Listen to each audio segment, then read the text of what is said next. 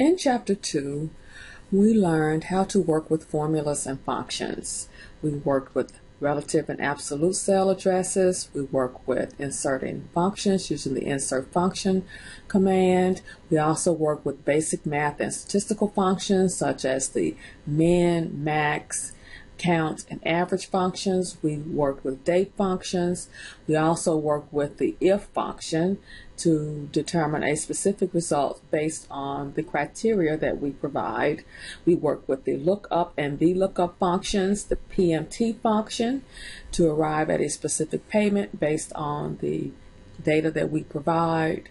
We worked on creating and maintaining range names and even using those range names in formulas. It is important that you read the white pages in Chapter 2.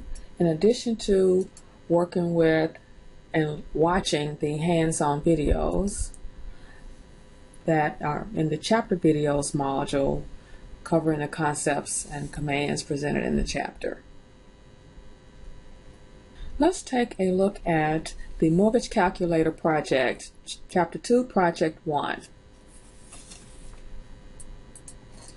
You should have downloaded your set of instructions that tell you exactly what to do, and you should have, of course, read the project description. There are a total of 17 steps in this exercise. This is the grader project file. E02-grader_H3 is the name of the Excel spreadsheet that we're working with for this exercise. Your textbook contains a picture of the actual results for this exercise. Let's see, what page is that? Page 207. In your textbook shows the results that you should achieve once you enter the formulas in the yellow boxes in the F column. Of course, we will use formulas and functions to achieve the results and not type the results directly into the cells. So back to the exercise. And looking at the instructions, step number 2, you're just to assign the range name table to the range A17 through C20. So the first thing you do is select the range A17 through C20, and then using the command, give it a name and name it table.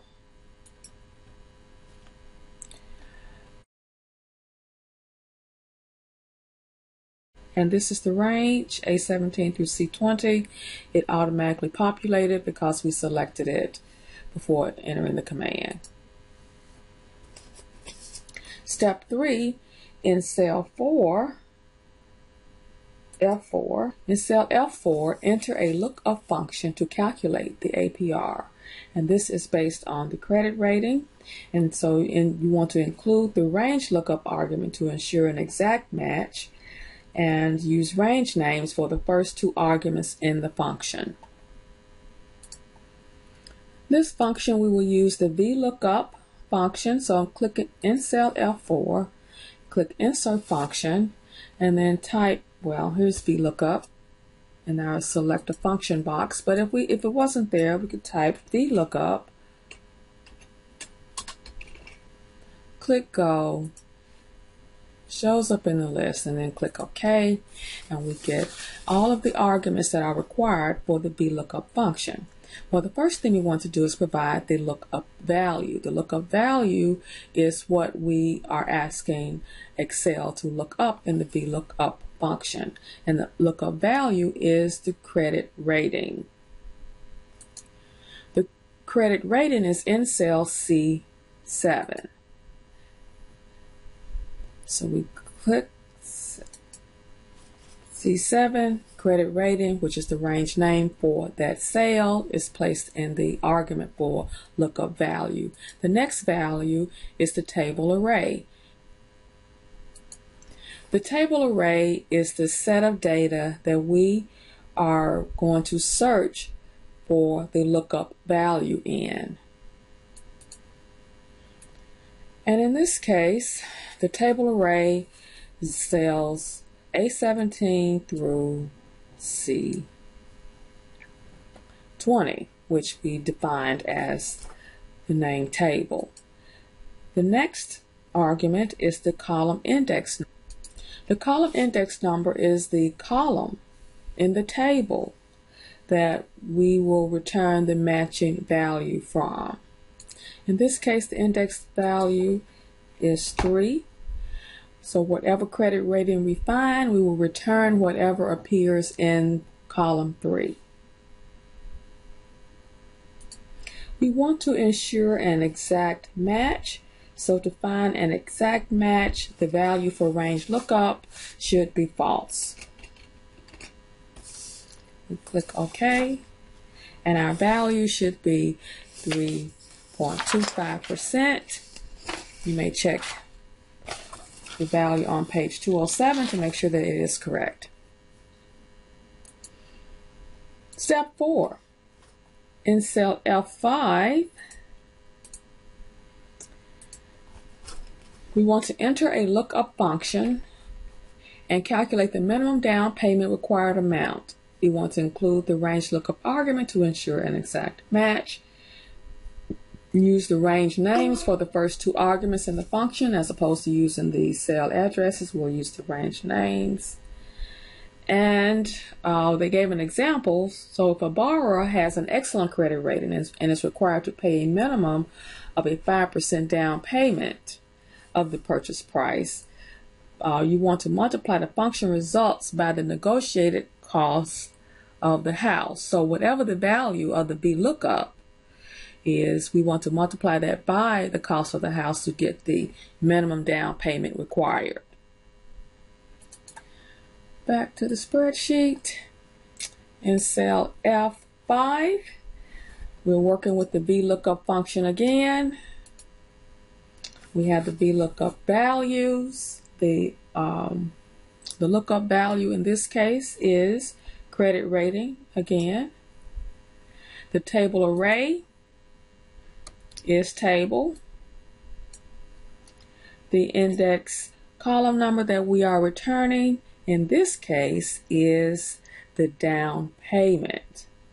So that will be column 2. And we also want to ensure an exact match. So we have a down payment percentage here, 0.05. So to determine the minimum down payment required, we need to multiply this amount, this value, by cost. And cost is in cell C4, which is the negotiated cost of the house. And the value should be $18,750. Now for step 5, in cell F6, you want to enter a formula to calculate the annual property tax based on the negotiated cost of the house and the annual property tax rate. And we want to use range names in the formula. This is a very straightforward formula. A lot of you missed this one on the project because you did not use range names in the formula. So this should actually be equal cost, which is in cell C4, times the property tax rate. Property tax rate is in cell C10. Oops, nope, not right.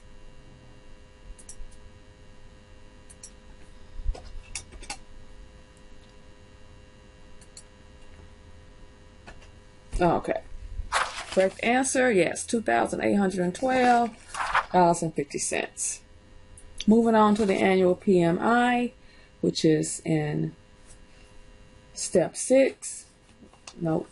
Actually, the next step, step 6, works with cell F10, the total down payment. So we are entering a formula to calculate the total down payment, which is the sum of the required minimum payment, what's in cell F5, and any additional down payment entered in the input section. Additional down payment in cell C5. And we want to use range names in the formula. So to compute this, this would be equal the minimum down payment, which is what's in cell F5, plus any additional down payment, which is in cell C5, which should give us a total of $23,750. Now for cell F11, which is step 7, we want to enter the formula to calculate the amount of the loan, which is the difference between the negotiated cost of the house and the total down payment. So for this function, using range names again, the cost of the house minus the total down payment, which is what we computed in cell F10. The amount of the loan should be $351,250.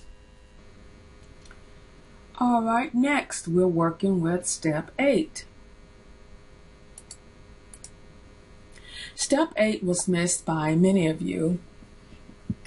Here we are using an if function to determine the annual PMI. Not all borrowers are required to pay PMI. It depends on the percentage of the down payment. If the percentage of the down payment is 20% or more, then the borrower does not pay PMI. The function will then return the value of 0 as the result. On the other hand, or else, if the percentage of the down payment is less than 20%, then the function calculates the PMI, which is the amount of the loan multiplied by the PMI rate. Of course, we will use range names in this function. So in cell F7, we use the insert function command. The logical test argument should consist of the total down payment, which is what's in cell F10. We want to test to see if it is greater than or equal to the avoid PMI rate times the actual cost of the house. If the value is true,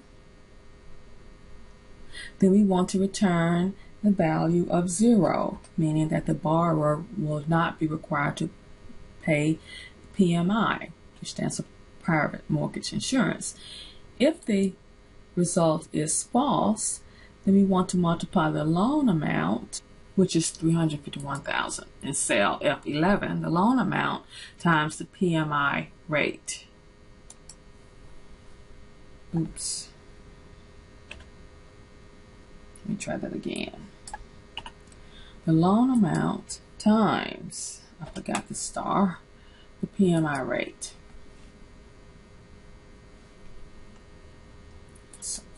Okay, so the annual PMI should be $1,756.25. That is the correct answer. Moving on to step 9. In step 9, we are calculating the payment, the monthly payment, using the PMT function. The monthly payment goes in cell F12. Using the insert function command, PMT is selected. If not, you can search for it up here. Click OK. Now we have the arguments that are required for the PMT function. The rate consists of the APR, which is in cell F4, divided by the number of months, which is in cell C14. The next argument of the function is the NPR. NPR is the total number of payments for the loan. The total number of payments for the loan is the number of years divided by the number of payments, which would be months. So it's years time the number of payments, which in this case gives us 360, so we know we're on the right track. And PV is the present value of the loan, which in this case is in cell F11. And in order to make the result that is returned from the function appear positive, we need to add a negative sign right in front of the loan argument. So our monthly payment is $1,528.66. We take what's in cell F6, the annual property tax rate, and we divide that by the number of payments per year, which is months, which will give us $234.38. Step 11, it's in cell F14. In step 11, we are to calculate the monthly PMI, which is based on the annual amount. Again, we're using range names in the formula. So this is PMI. It's in cell F7 divided by the number of payments per year or months. And our monthly PMI is $146.35. Next, in cell F15, step 12, we are determining the total monthly payment. And the total monthly payment consists of adding together the monthly principal and interest along with the monthly property tax and the monthly PMI. This auto sum function sums too much. Just readjust the range to sum in this function. And the total monthly payment should be $1,909.39. Okay, the last step, step 13, they gave people problems. In cell F16, we will enter the eDate function to calculate the date of the last payment. The function's second argument must calculate the correct number of months based on the total length of the loan. For example, if the first payment is due May 1st, 2016, the final payment is due April 1st, 2046 for a 30-year loan. The last argument of the function, we must subtract 1 to ensure that the last payment date is correct.